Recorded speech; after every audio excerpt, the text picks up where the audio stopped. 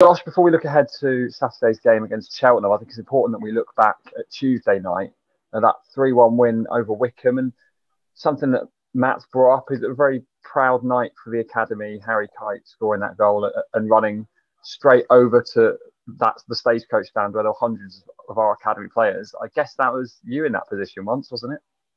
Yeah, I guess it was, as you said, it's a very proud night for the academy. I think 7 of us, as you said, playing.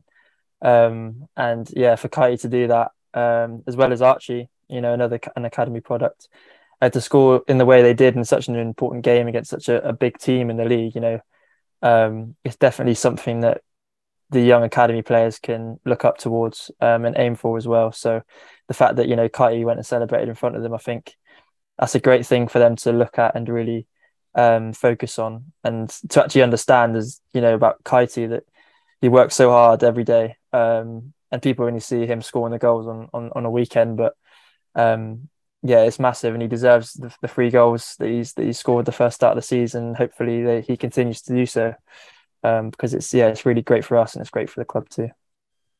Obviously, like you said, Archie Collins, and great to see Tim with the goal as well, with the midfield. I mean, the whole midfield's pitching in there. Yeah. How do you assess our start to League One? Because I'm sure you probably read some comments from fans of other clubs not predicting us to do well. And of course, we're going to lose games. Of course, we might go on a bad run. But 6th in the table after 4 games is not a bad place to be. No, it's not. As I said, people always think, oh, it's only small old Exeter. They can't do very well.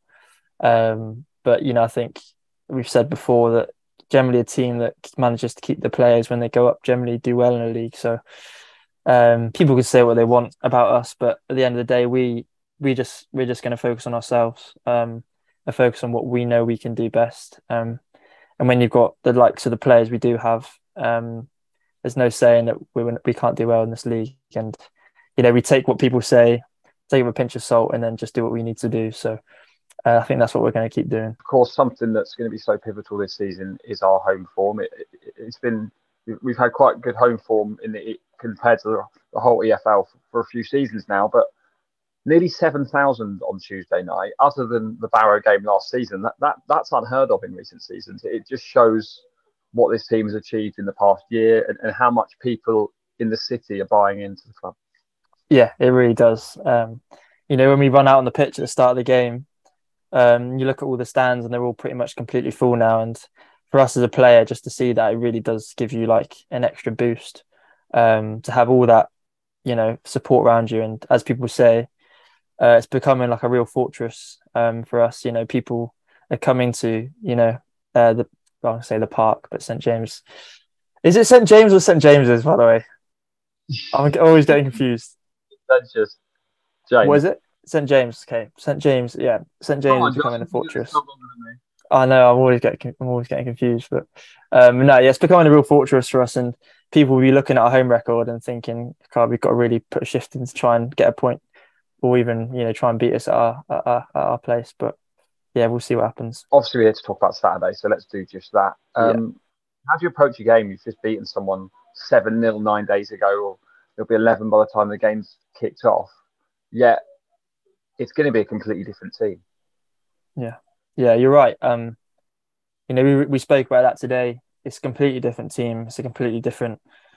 They'll have a completely different view on how they're going to play the game. They've got some real good players in that starting lineup that came from Tuesday when they played. That's changed from when we played them last week. But I think in our mindset we've not got to change anything. We just got you can only beat what's in front of you. And as I always say, we just focus on ourselves. And if we bring our best, I think we can back ourselves to say our best beats their best. So hopefully we can do it again on Saturday. But I think we've just got to go into the game with the same basics that we had going into that other game when we beat them 7-0. Nothing needs to change. And yeah, hopefully, we can really, we won on Tuesday. It'd be another great game to try and get another win, and keep our momentum going. But as ever in football, when a team's on a bad run, it does just take one result to kickstart a season. We've just got to make sure that doesn't come against us. Exactly. Same on Tuesday. Wickham obviously didn't start too well, And I think we're glad to say we've played in this early in the season, because it's very likely they'll kick on and change. So as you said, we've got to be very careful, and give Cheltenham the respect they deserve for staying in League One, and being the team they have been in the past. And that, as you said, that could change on Saturday. They could come out flying. So yeah, we've really got to just respect them and play our game, and really give our all again.